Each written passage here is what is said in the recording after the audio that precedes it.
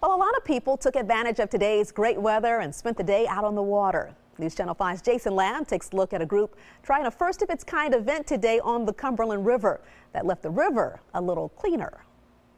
If you saw some folks out today on the Cumberland River on stand-up paddleboards, you may have thought they're just enjoying the day and the good weather.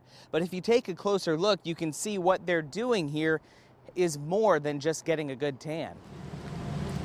Go ahead and make your way down to the water. Follow me.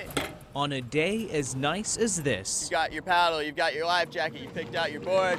who could blame these stand-up paddleboarders for heading out on the Cumberland River? Go ahead and back the board out right here till it's no longer touching the concrete. But beyond the basic gear for this trip, they're also carrying something else with them. We've got 11 participants going out on the river to pick up trash.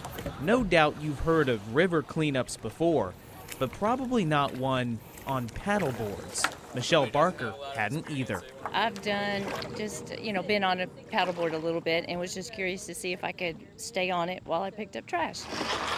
The idea was a collaboration between Green Team Adventures, Big Willie's stand-up paddleboarding, and the Cumberland River Compact. All right, you guys finding some good stuff? And finding trash along the Cumberland certainly didn't take long. Order up.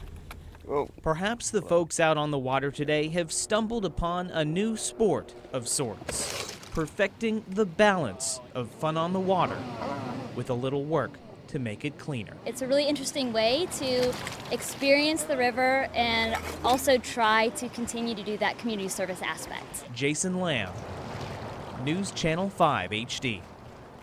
And the group has hosted different kinds of river cleanups in the past. They say this year alone they've picked up 109 tires out of area waterways along with 3 truckloads of trash.